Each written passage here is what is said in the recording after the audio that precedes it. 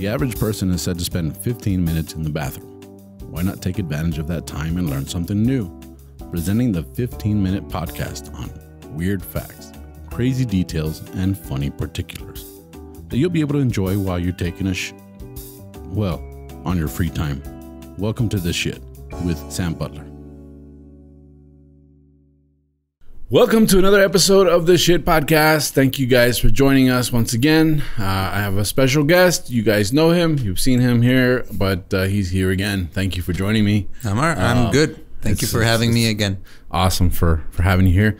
We're actually going to talk about something that I found interesting as a young man, and it keeps coming up. So let's talk about it. We're going to talk about volcanoes and Pompeii. I think everybody, I don't know about here in Mexico, but in the United States, you go to a science fair, and one of the first things you do is make a volcano. Well, you're assuming that we have science fairs in Mexico, first of all. You guys don't have science fairs here? Sometimes, but not really. I mean, they usually just make just little, like those 3-piece cardboard things that fold up, and then that's what you do. You don't really do that much experiments. We used to have a science fair every single year, and if you didn't join the science fair, it would affect your grade. Yeah. So like when I was in elementary school, the science fair was a big deal to me, and I did what every kid ever did, and that's where you make out of clay. You make a volcano and put baking soda and vinegar and food coloring, and it just kind of bubbles over. And it looks like a volcano, right? But every kid did that. It was a very hacky thing to do, so you didn't get a very good grade doing that, When I was in high school, it was a private high school, so we did have a science fair because the program was kind of a copy of the U.S. high schools. We didn't wear a uniform. We did a lot of things. It had lockers. Yeah. And then we had I think I only did it once. It wasn't, you could opt out. Like you didn't have to do mandatory. It. Yeah. It wasn't mandatory, but we did, we made a potato cannon. Oh yeah, that's cool. Yeah, I used to make those in welding shop. Yeah, we did it with just with a PVC piping and the end part of it. So we made a little PVC barrel, and then we used a lighter. And then you would just fill propane? It up. Yeah. What would you use to? You could use either propane or one time we just bought some hairspray. Oh, okay. Well, that works. And then we just you put in hairspray in there. You just basically just jam a potato in it so it seals, and then you turn it on, and then it. And then I think we broke a window. Yeah, they're bad. I mean, they're loud. We had a welding shop. I mean, I was in welding class, and we would use acetylene. Okay. Now, if you don't know anything about acetylene, it's like 15 times more volatile than like propane. Okay. Right? So when you're working with acetylene, you're not supposed to use it beyond 5 pounds per square inch of pressure. You can get away with like 8 pounds. But what happens, and even the regulator has red lines after 15 pounds. It just blows up? The friction inside the hose is enough to ignite it. Oh, shit. Okay. Right? So if you're using it beyond 15 PSI, you could blow the whole... And one bottle of acetylene with a bottle of oxygen is enough to take out a whole city block. Right? So it's a big deal. Damn. So we would use this... we were playing around with acetylene. And I remember I thought I was being really cute doing it. And all I could hear was ringing in my ears. Oh, yeah, so it's no fun. If you're going to do something like that, wear hearing protection. Ear condoms. Earplugs, but we had them in the shop.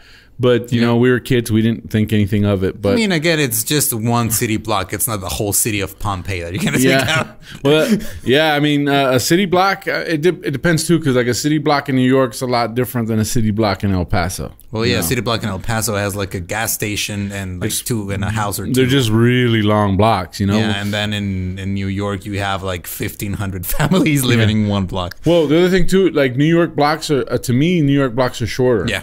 Right? And they're like, you're going to walk 12 blocks. And you're like, wow, that sounds like a long ways. But it's not that far because it's literally each building, Yeah, it's like Mexico City. Yeah. Because that's my reference because I've never been to New York. Yeah, well, we'll get to New York. We're going there this summer. Yep. Yeah, but we're going to talk about Pompeii, Mount Vesuvius. And of course, this is one of the biggest archaeological sites in the entire world. And it apparently, I mean, the way that this thing worked, there's different types of volcanoes. There's different types of lava. There's different... it's a whole thing. Like I feel like I don't know enough about volcanoes, even though we have a lot of them in Mexico. Yeah, and that's the other thing I was gonna say. Popocatépetl, right? Mm-hmm. That's the one that's in Mexico City. Mm-hmm. Yeah, I've seen that thing. It's pretty nice. It's pretty cool looking. Mm-hmm. I don't know. I've never seen it spewing ash, but I think it still does. Oh, right? When it does that, it's terrible. Like I have family who lives there, and they've told me the stories, and it's like, it's not like the air is already clean enough to breathe. You spew an ash, and then you have ash in it, and it's just terrible. I know that when I was a little kid, there was a volcano at Mount St. Helens, Washington State, and that was like, I want to say it was 80 or 81 when that thing. I was a little kid, and my brother actually brought back some of the ash that he collected out there. Cool. But there was a lot of stories of people that were just, I'm not gonna leave. So there's different types of volcanic eruptions. There's magma eruptions that involve decompression of gas with magma that propels it forward.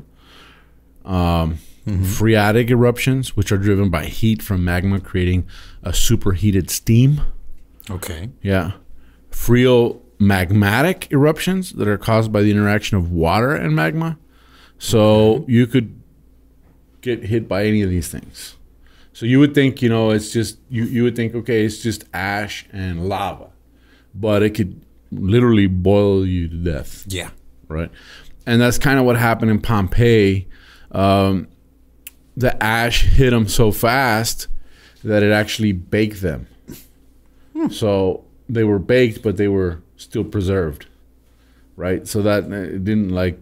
Yeah, it's crazy how you see pictures and they're still finding things. I just read a thing a couple weeks ago where they were just like exploring and they found like a food court. Yeah, they were like a little stall with like where food vendors would go, and it's still preserved. Like you still see there, it was covered in ash, but you still see the original painting on it and everything. It's pretty crazy. Yeah, one of the things that I read when I was doing the research for this is that the citizens of Pompeii were under the Roman Empire. Mm-hmm. They're actually Greek. Mm-hmm. Yep. Right? So they were more... It was like a tourist attraction. Mm-hmm. Because it was Greek people that were under Roman rule. But that would make sense. They had to sell gyros, Yes. They're like, come get your pita. Greek people make good food. But the Greek salad is the greatest. But... they actually had no word for volcano. That was one of the shit things that you're like, what? What? Really? You don't have a... Wasn't in their vocabulary. Okay. Which explains why they got caught. That thing can hurt me. I don't even know what to name it. Yeah. They this is what one of the articles that I read. It said the story of Pompeii's demise becomes even more tragic after historians discovered Pompeii citizens had no knowledge what the nearby Vesuvius actually was. Having no knowledge of any volcanoes in the city, merely thought it was a large mountain. Well, I mean, it's tragic to us. Yeah. But it was kind of instant to them, right? Yeah, I mean, I don't know if it was instant, but I think it was instant. Because they found a guy masturbating, and he was like literally holding it in his hand. Well, yeah, that's true. When he got hit, I think that he could have, if he'd have known, he'd have covered up. Ah, shit. It's like he'd have been like that kid when your mom accidentally opens the door and goes, "Oh, mom," that kind of a thing. I'm gonna beat it to death. And he did. Yeah. So the actual word volcano wasn't invented until the 1610s. With the word derived from Vulcan, the Roman god of fire. Okay, that makes sense. And it gave the same attributes to the Greek. I'm going to mess this up. Hephaestus. Hephaestius. Sure. Right. I'm not even going to try. Yeah, there's going to be people going like, "What? But I don't speak Greek." So it was ironic. There's The Romans dedicated a whole day to Vulcan called Vulcanalia, a festival held annually on the 23rd of August where people would throw small fish into the fire as sacrifices. It's ironic that the Pompeians worshipped a god who in their eyes destroyed them, of course. And nowadays, well, we don't believe in that. Okay, so they would have like a festival just celebrating the fact that a mountain can kill you? The god of fire, but they didn't put two and two together. That mountain. And, they actually had great teeth. That was something that they discovered. When Pompeii was rediscovered and excavated in the 1800s, the skeletal remains of the citizens were revealed. These remains held vital information of these ancient beings, showing their cause of deaths and their customs, as well as their physical attributes. The people exploring the remains are not just archaeologists, but multidisciplinary team of computer engineers, radiologists, doctors, historians, and orthodontists. What difference does it make? I mean, they're like, oh yeah, well, this guy is burned to death, but his teeth though. But I think it's amazing because a lot of civilizations back then didn't have good teeth. A lot of civilizations now today don't have good teeth, So for them to have, it makes you kind of wonder, like, how is it that they were able to, and I know the Romans used to brush their teeth with urine, but I don't know if that had anything to do with it, But they were able to figure out they had good teeth. Another thing, they had brothels everywhere. That was one. Yeah, what else are you gonna do? There's no Netflix. There's no there's no podcasts. They were Netflix and chilling before. But hey, baby, come over and Netflix and chill. No Netflix, but just chill. Let's go. I mean, they definitely were not chill by the end, though. Yeah. Throughout the excavation, archaeologists have discovered 25 brothels scattered all over the city. There are numerous preserved erotic frescoes within the brothels, which display the services in an illustrative menu. Okay, cool. It's like, well, I don't know how to read, but I know I want that. I want that. Whatever she's doing with her mouth, I want that. They were Greek, though, so it was more like, I want him to do that to my butt, That's a tossed Greek salad. That's a tossed Greek salad. That's pretty funny right there. The largest, most preserved brothel found is in Lupanare.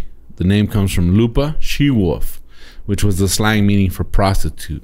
Okay. Saying this is important. I think that comes from Luperca was the one that, fed the Romulo y Raymond in Spanish. What's it in English? Romulus and the other guy and Remo or something. Yeah, Remo reamed you. Yeah, but they say that this might not have proved anything as far as them being more sexually active than us.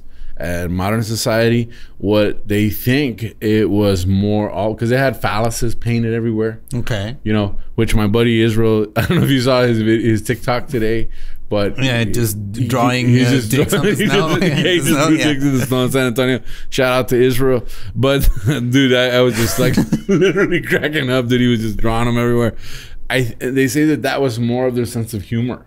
Okay. Yeah, that makes sense. I mean, you go to any like touristy place here in Mexico, and you're gonna find T-shirts or like shot glasses. With with their dicks out, and I see like in Vegas, you see a lot of the cups with boobs on them and stuff like that. So they say that they think that was more of a sarcastic, funny thing that they would do, and graffiti was very common.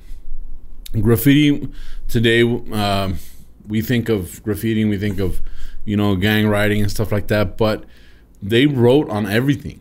So there was poetry, there was all kinds of stuff written on walls, something as elaborate as a poem, and something as mundane as just gibberish. Okay. So graffiti was part of the thing. The article here says, tangible testimonies of citizens of everyday life, spanning from poetry to crude messages. There are many graffiti works, which I think most... For a good time, write to, and then Roman numerals. Roman numerals. Yeah, that's funny. They didn't realize they were just going into bathroom stalls the whole time. Yep. But I don't think it's that crazy because even here at Waco Tanks in El Paso, there's hieroglyphics. Yeah, you know, they're pretty cool. So I mean, I've been able to go up into the caves and see them. Yeah, and even here in the restroom, right here, there's somebody wrote. Some guy named Borre apparently wrote on the yeah. I don't know who that guy is, but he's sitting over there. Yeah, but they write. Construction on you see it all the time in porta potties. You know, one of the ones that I thought was hilarious was like, I got 3 jackasses, I got 2 in the field, and I got 1 reading in the porta potty. You know? But so they had messages, insults, all kinds of stuff, and of course we talked about it already being Greek. So the bottom line is volcanoes are made up of different. They have different types of eruptions. Of course, you know, in Hawaii, people go and watch the slow lava movement and stuff like that. That's crazy. I think that's pretty cool, and the island keeps getting bigger that way. Did you know that there's like if a big enough volcano erupted, it would cause some sort of climatic change, right? Yeah, like a nuclear winter kind of thing. Yeah, isn't that crazy? Like, like we're all like, hey, we're gonna drive green energy cars. Like, no, just make a volcano blow up, and then we'll be fine. I mean, the people around the volcano won't. But wouldn't it be ironic that we spend all this money on green energy? Where our carbon footprint is small. We're using geothermal energy to you know, we're wind energy, all this stuff, and we're like, oh, we finally did it, guys. The ozone layer is saved, and then the next day there's a volcano, and it just messes everything up. You know, that'd probably be the way it works. Yeah, that'd probably be just Mother Nature being like, fuck you guys. Yeah. You guys have been nothing but a pain in my ass for thousands of years. So, here you go. Go fuck yourselves. Yeah, it just shows how smart we're not. But that pretty much wraps up this episode of The Shit. We're talking about Pompeii. There's a lot of stuff to talk about there. There's a lot of research you can do. But we just kind of wanted to go over it with you guys. And thank you for joining us. Thank you for being here again. How can people find you on social media? People can find me everywhere as at Ningun Eduardo. That's Ningun, and then my Eduardo. name. Yeah. And there'll be a little screenshot there, a little that you can get, and follow him on social media. Check out the other podcast. Thank you, everybody that listens to this podcast in English. I get messages from all over Mexico and South America saying that they really appreciate the English podcast. That I have one guy that says he's going to use it in his class. He teaches classes. So cool. So it's like conversational English. So I'm messing it up, but thank you for watching, and thank you guys for joining us. You can find me as Tu Amigo Sam. That's TU Amigo Sam on all of my social media, as well as my YouTube channel. It's Tu Amigo Sam. On Spotify and different platforms, I'm as Sta Cagado Podcast. Thank you guys, and that's it for this episode. Thank you for being here once again, and we'll see you guys next week. Oh yeah, like and subscribe.